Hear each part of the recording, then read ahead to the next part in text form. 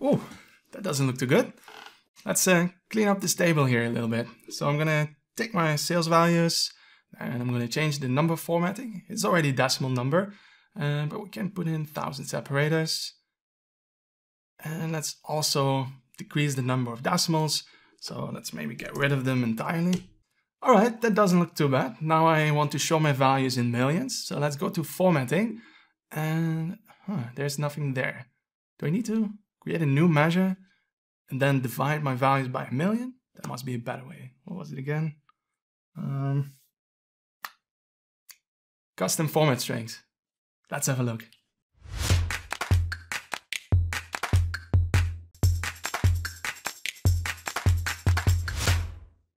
Welcome to How to Power BI. My name is Bas, and if this is the very first time for you visiting this channel, then make sure to hit that subscribe button if you want to stay up to date on all of our short videos, general overview videos, and Power BI challenges. Now let's fix that table from before and show our values exactly in the way that we want them to show on our report pages. All right, so this can be done with custom format strings, and it all starts here on the left-hand side in the modeling view. Okay, then you select the field that you want to change the formatting of. Now for me that's the sales. You open the properties pane and then you just slide all the way down to the formatting section. Now here you have first of all the data type, decimal number, that's fine. And then where it gets interesting is here on the format. Now first of all you have all of the general formatting options, right? So general, currencies, date time, decimal, whole number. But then all the way at the bottom you also have the option to choose custom. Okay, so here we can use custom formatting strings. Now custom formatting strings might ring a bell. If you worked intensively already with Excel, then I'm pretty sure that you have seen it before. Now let me just jump to Excel.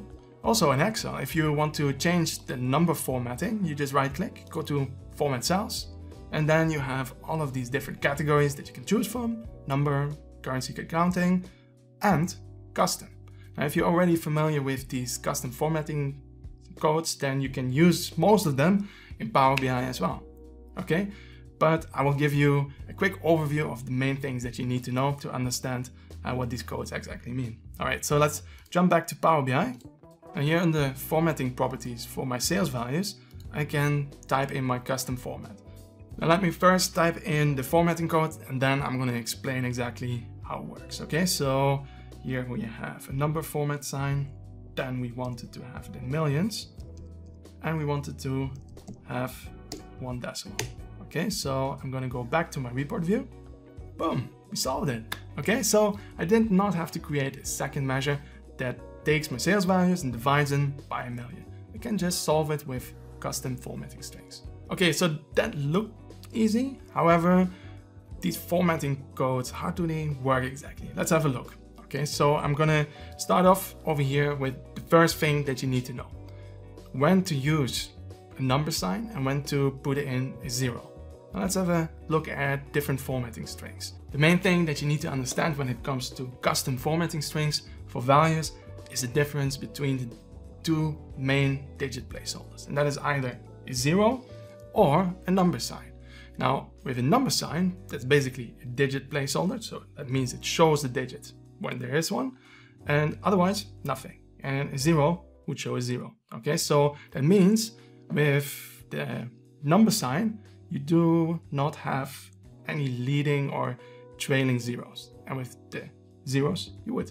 Let's see an example of this. So if we take 0.12 and we have as our custom formatting code the number sign, dot number sign, then, well, we do not have the leading 0, but we just have the period 1, 2. Now let's then also take an example where we have the zeros in a formatting string, so 0.0. Now then we do have a leading 0 in front of the decimal separator, but here in the end we do not have the 2. And that is because I only wanted to have 1 digit, and therefore I placed 1 0 behind the decimal separator. So basically it rounded them down to 1 decimal. Okay, so if I want to have 2, then just type in 0.00. Now if we take as our formatting string 0 period, number sign, then trailing zeros, they wouldn't show up. Okay, so therefore 0.40 shows up as 0.4. Okay, if the value would be 0.42, well, then it would show the second one, because we have 2-digit placeholders there. But it only shows when it needs to show. Then for percentages, we can also put in a percentage sign. What it does then is multiplies the number by 100 and put it in the percentage where you put in the percentage in the formatting string. And what about the thousand separator? Well, this of course is only relevant when you have values with 4 or more digits, and you can define it also in your custom formatting string just by putting in a comma and surrounding it with either the number sign or zeros. Okay, so now that we understand how that works, let's have a look at some interesting examples.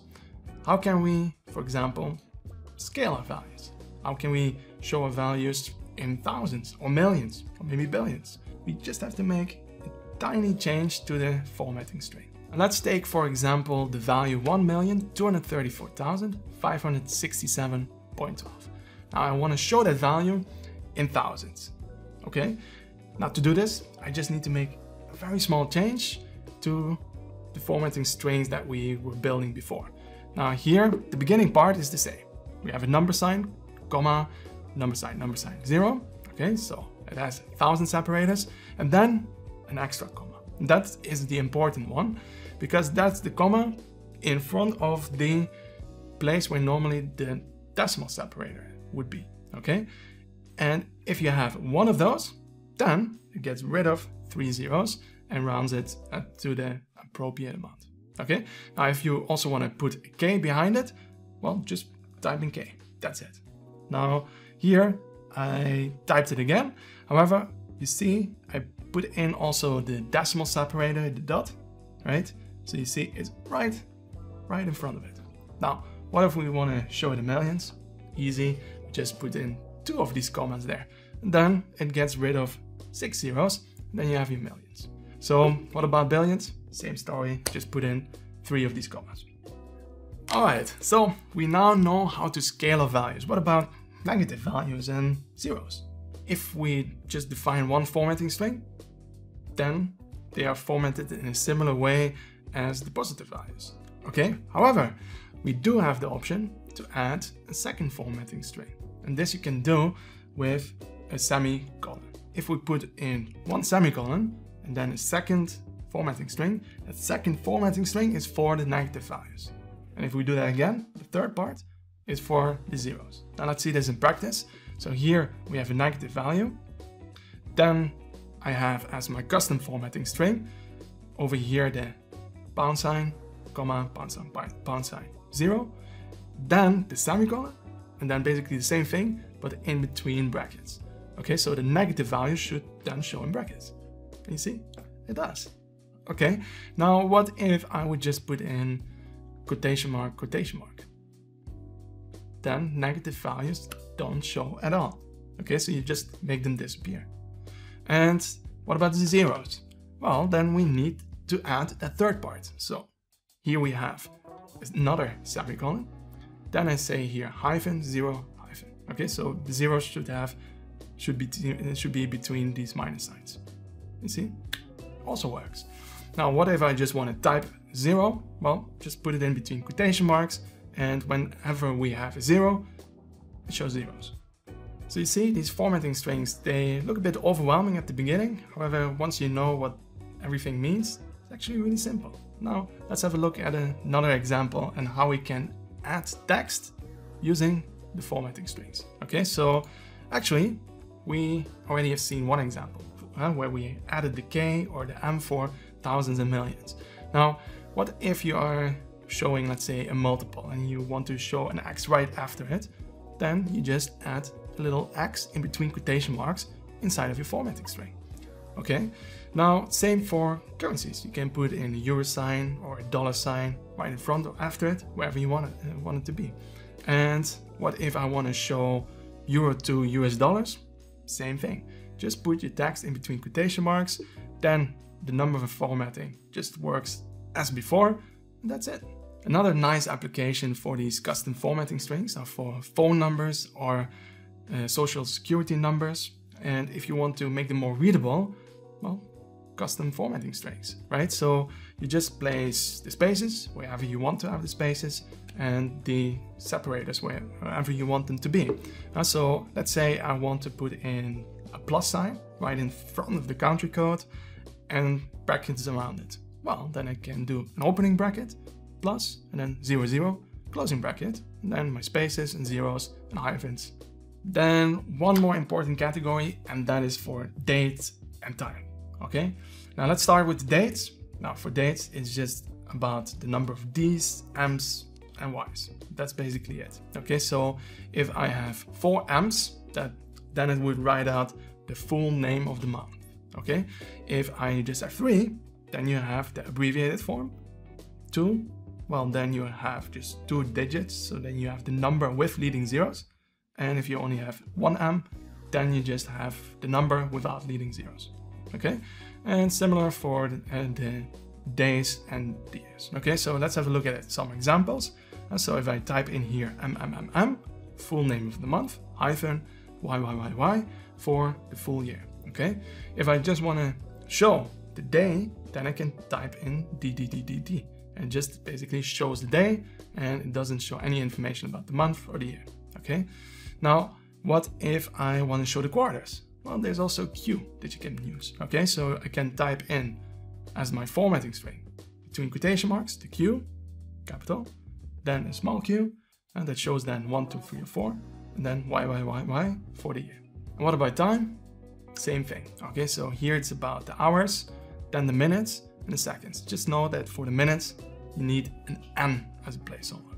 So if you put in 2 times the H, then you have the hours, but with leading zeros. Okay, so if you have 9 o'clock in the morning, then it would show 09. Okay, same for the minutes, either 1 N or 2 N's. If you have 2 N's, then it shows the leading 0. Then you also have the option to type in 5 Ds, which shows the time as on your local system. And by the way, you can also do this with Ds. So if you have 5 Ds, then it would show the date as on your system. Okay, so the full date. What about AM, PM? Just type in AM/PM, either in lowercase or uppercase. As I said at the beginning, custom number formatting works quite similar to what you used to with Excel, right? So a lot of these codes you can just copy paste from Excel to Power BI will work. However, some don't. For example, if you used ever before the conditional formatting option within the custom formatting strings, and by putting in red or blue, well, that's not going to work in Power BI. You just need to work with normal conditional formatting. And what about the rules that you could define within the custom formatting strings of Excel? Well, also that doesn't work in Power BI. You just need normal conditional formatting then. I hope that you slowly start to get how it works and that you can start applying it to your reports as well. Now, these custom format strings you can also use within the format function or to apply dynamic number formatting using calculation groups. However, that we will cover in a different video.